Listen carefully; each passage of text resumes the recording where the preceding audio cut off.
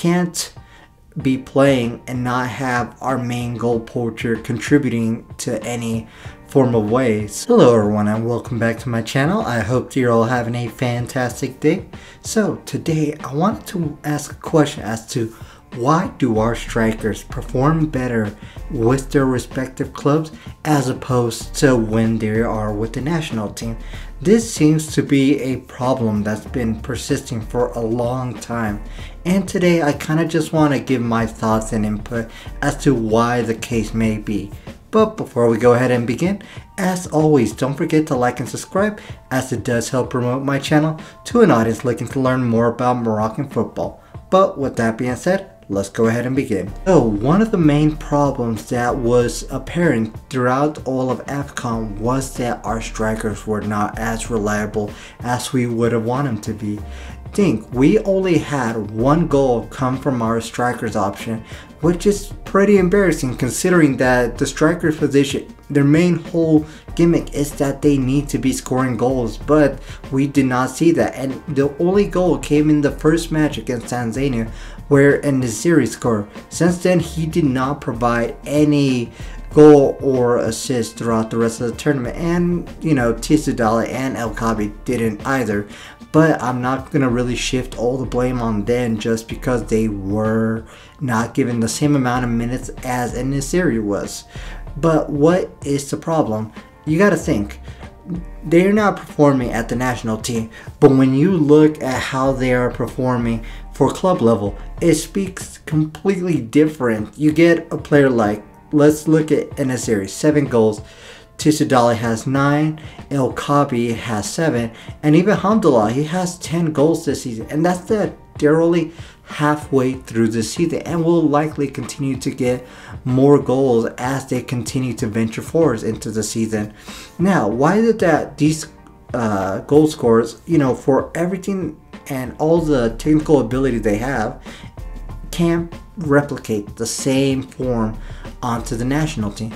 Well, there's a variety of things, and we should probably touch on them. Being that the first one is, when you think of Nasiri, for example, he's been with, you know, his club for some time, and so have the rest. So they've had enough time and exposure to get a familiarity with their respective clubs, know how the coach likes the formation to be played and how to best utilize their strikers.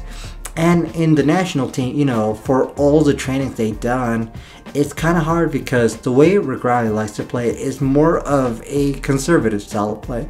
It's not one where the striker is going to be the main role player. It's usually that everybody has to be in synchronization. Think of it like this. So Regragui usually likes to go for his 4-1-4-1 formation, a format that was beneficial in the World Cup where we saw the team needing to defend and be fluid in attack all at the same time.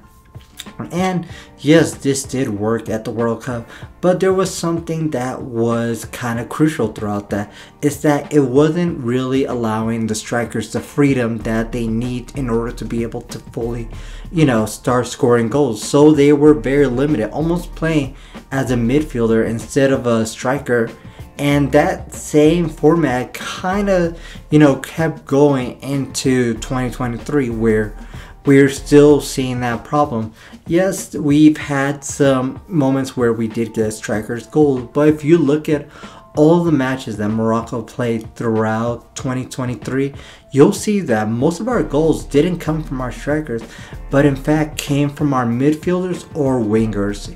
And that's just the thing. It feels like this niche is only fully benefiting those specific players and not our strikers. So it's really just limiting us in that specific position.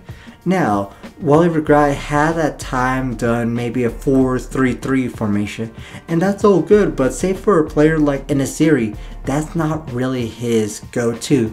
He needs the ability to be able to shift left and right, or have someone with him in the box to be able to help him create good goal scorer opportunity, or be able to find someone who he can, say he's in a sticky situation where he got multiple defenders on him, he can easily pass the ball to the next person and be able to get the shot off. But with him being, say, the sole striker in that 4-1-4-1 formation that I mentioned, he is more optimized as the midfield, and he is reliant that everybody needs to be with him at all time in order to make that attack happen.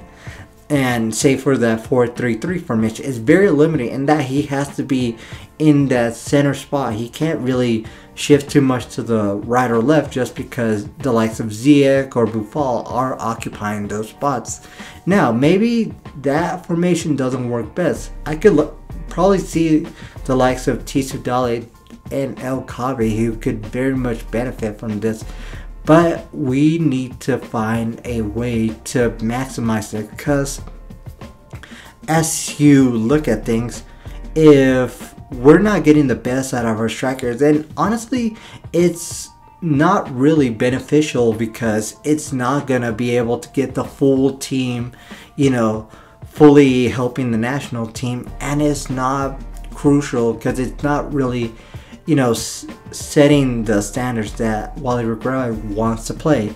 So finding a good formation, maybe he could try a 4-4-2 formation that would allow, still to have those midfielders who can shift forwards, and as well as those left and right mid who can shift as wingers as well. So it would still create some good spacing. There'd be two strikers so they could help each other and ultimately be able to create more goal scoring opportunity.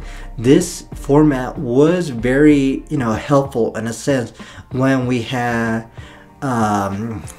Vahid as our coach. He utilized this and it worked tremendously. You saw it throughout the whole, World Cup qualification for the, 2022 World Cup, as well as the group qualification for the prior AFCON, that we were shifting in a lot more goals then than we are now. So he was getting the best out of everybody. So if Wally Regragui can do the same thing, then I do not see why we can't, ultimately get the best out of our players. So there you have it. These are my thoughts and opinion as to why I believe the striker position may be a problem right now for the national team, and what we should do in order to be able to correct it.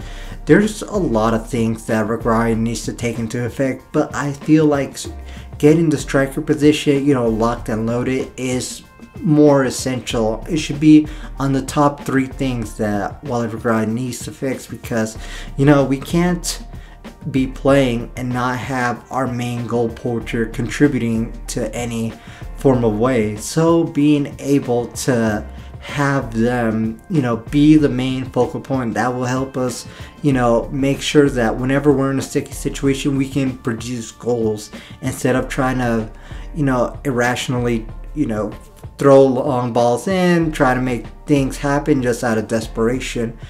Wally Regragui needs to take full measures into how he can get the best out of his striker, because if not, we will just continue to see those games where we're probably a goal down and we're just exacerbating all our options in order to find, a draw, or at least trying to find a goal back to help us. But of course, I would love to hear your thoughts and opinions. What do you think about this current situation?